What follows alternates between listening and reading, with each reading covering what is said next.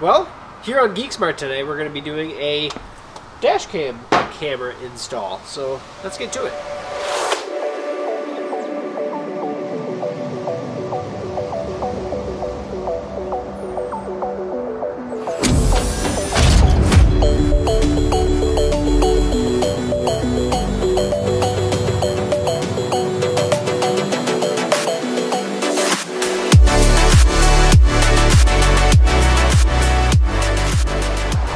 Well, welcome back to GeekSmart, ladies and gentlemen. I am here to do a full install. Well, this is my Toyota Tacoma truck. It's a 2019 model. That's not really going to be that relevant, but if you're familiar with these, it's basically 2016 and newer, have the same dash interior. So that's where I'm going to do the install at. This is Raven, which is a full connected dash cam. Does more than just do what dash cams typically do. There's a lot of advanced features in this. It does smart diagnostics on your vehicle, so you can basically check on this, see what if you have a dash light come up, check on your vehicle before you take it to the mechanic. There's Wi-Fi hotspot mode built into it. There's turn-by-turn directions that are built into it. There's a lot of capability that's built into this. So I'm not saying that I need all those features because my truck does have like navigation and stuff built in. However, it is going to be neat to try out. And to start, here on GeekSmart, we're going to do the install on this guy. So let me bring it in here and show you on the tailgate while we're out here outside anyway. Show you what's in the box. I didn't cut the tape open. I haven't really done anything with it. And then I do have, I believe, a mount that's in here too. So let's bring it over here. Let's take a peek what comes with it. And then we'll actually do the, I'm assuming, short install. It's a lovely windy day. It's nice and cool, and I'm in my nice hair-filled jacket. Thanks, dogs. So, and look at that. I mean, we've got hair in here already since I've opened it before. I haven't looked at anything below. This is the only thing I've looked at so far. This is the actual camera. It does have some protective stuff over it. This obviously has a sticky mount. I think this was a suction cup mount that has as well. So you can choose which way to do it. They gave me either way to do it here, but it looks like it comes with an adhesive mount. Alright, let's get below into the stuff that I haven't seen yet. So we can see what they actually have on the bottom of the camera. There's where all the SIM card is, the SD card goes in, power goes in, USB port, all that stuff. Inside they have a quick start guide. Pretty simple. There goes a piece of paper because it is nice and windy. And of course I decided to do it outside because it's lighter outside. But we're going to be in the truck most of the time, so looks like they have adhesive pads, additional adhesive pads, so that's nice. Allen wrench, alcohol pad, some clips that would be for the actual cables and routing the cables, and I'm assuming that's what's in here is the power cable. Alright, so goes off your diagnostic port, which obviously in order for it to get updates on mechanical problems, it has to do that. So I'm going to go ahead and shut this up. Maybe keep the quick start guide out since it is nice and windy. And I haven't decided yet. I haven't really looked to see if this is the adhesive pad or the suction cup pad is going to work best. Let's take a peek inside before we actually stick it to anything. Okay, so I'm sitting in my truck now. I have the camera out. One thing I did notice real quick is that the Allen wrench that they give you, if you're going to use the adhesive mount at least, in order to change the angle of the mount, there is an Allen wrench piece right here. So that's what that is actually for. You can loosen that up and then adjust the angle of that to obviously level out the camera on your dash. And so, I actually found where I would like to keep it right about there, I think. And just tighten up that before you actually mount it. Now, once you have it mounted, the camera can come off of the mount itself, right? And this mount, this adhesive mount, is designed to either stick to the dash or upside down stick to the window. I've decided that I'm going to actually stick it to the window rather than the dash. If you have any kind of leather or anything like that top, definitely stick it to the windshield. In my case, it's kind of a textured plastic.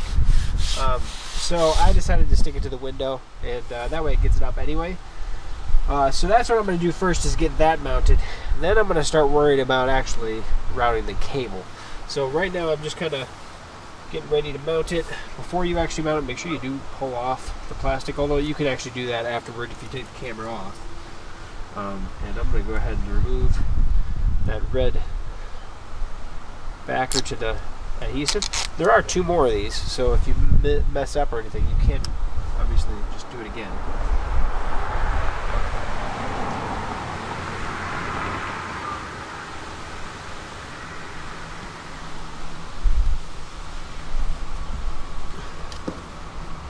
In that case, pretty easy to actually take it off after it's mounted. So now, I'm decently happy with that. I think I'm a little off on it, but I can live with that. Now I'm going to worry about getting the power cable routed, and you have a couple options in this case. Since it's on the lower portion of the windshield, I'm going to route it around here, kind of like I've done with my other dash cams, my other main dash cam I use. So I want the extra wire down below, not up on top of the dash. So I always like starting at the actual camera and then working your way around. In this case, it really didn't give me, in the box at least you don't really get a tool to help kind of push it into the crack. I do have tools from other dash cam videos that I've done, so I'm probably going to grab one of those little spludger, but you can use anything. I just wouldn't use anything metal, something plastic with a non-sharp tip, something blunt. You don't want to actually cut into this cable either. So what I'm going to do now is pop this off, I'll plug this in to there, so that way it's plugged in correctly. We'll put it back on its mount, and you definitely want to make sure that when you're routing the cable that you're not running the cable in front of the camera, so it's not blocking the camera view at all. And we want to make sure we get it as far down in there as possible so it's not going to pop up at all. And so that's what usually having some kind of tool, as you can see, it kind of just keeps popping up because my hands aren't small enough to really get down in there. And so eventually I'm going to route it around here down to the actual port. So looks like the cable is not going to be that much longer than what I need, so that's, I guess, good. My other ones usually have another 5 feet, it seems. Plenty of cable for more vehicles, so depending on your vehicle is whether or not this is where at least I placed it. So you might want to just run out the cable before you actually stick it to the windshield, and again, you can always unstick it and try it again. So let me get something to kind of push that down in there, and we'll go from there. So now I'm just using this as a tool that I got from a different dash cam. I'm just kind of pushing it down in there. And then actually I'm going to route it down the rubber track here, inside here. Just kind of squirt it in there, all the way down. Sorry if my arm's in the way. What you're seeing, I apologize. And bring it through down here. And down into my diagnostic port down below. Alright, I'm going to go ahead and plug her in to the port there. So now you can see it's actually booting up. Obviously I installed it upside down, so I'm going to have to probably go into the settings to adjust that. Come on. Can't do it anymore. Get all that plastic out of there. I might still adjust that a little bit yet, just because it's a little off level, but it's a good starting point.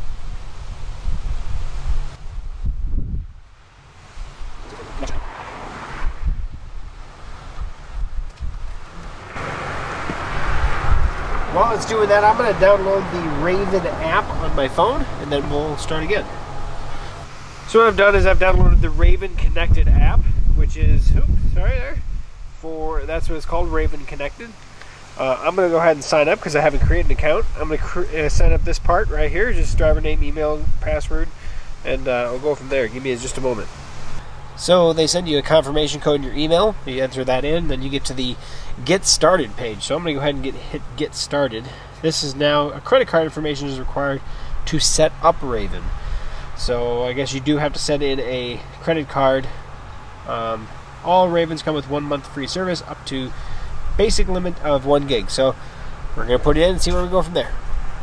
Once you finish with the billing information, it does ask you to name your vehicle. This vehicle I'm just going to call Tacoma, because it's a Toyota Tacoma. It's saved. Searching by nearby Ravens. Let Raven send you a push notification. Sure, yeah, I'll enable that.